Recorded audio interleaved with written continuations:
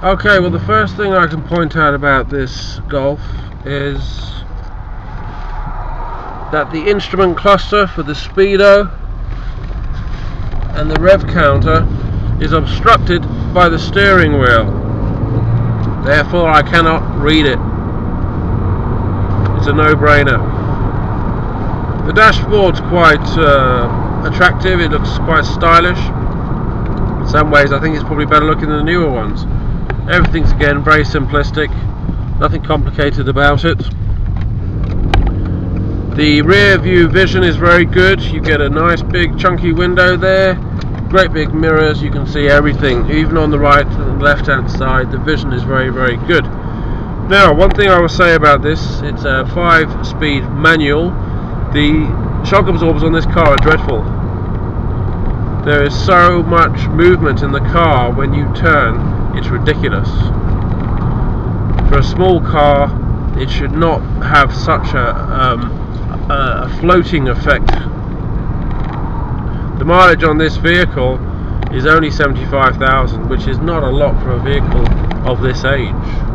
The interior of this car is very attractive. It's very stylish.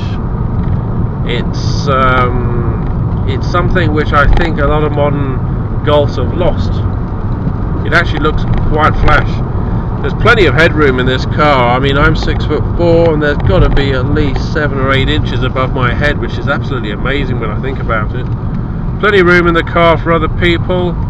This vehicle has been very well designed because at the end of the day it's a small wheelbase vehicle. It's got heaps of room inside, and it looks good, and it's a sturdy little driving machine. The only thing I will say is the engine is, I think it's undersized, and the shock absorbers are way too soft. The brakes, well, you know, you can tell it's been a few years since this car was made, because the brakes, okay, they stop you, but they're by no means highly effective. So there's a couple of criticisms about this car. Just to recap, the instrument panel here is blocked by the steering wheel. Why? The brakes aren't fantastic, but I suppose there are ways to update that a little bit.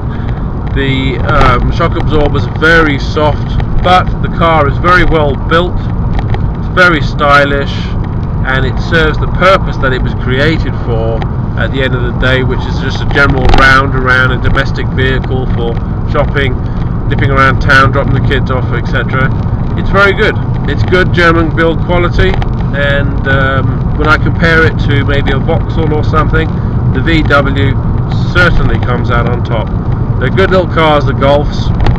If you don't mind the front wheel drive, you want a solid, reliable little run around, then this is a good buy. Check them out.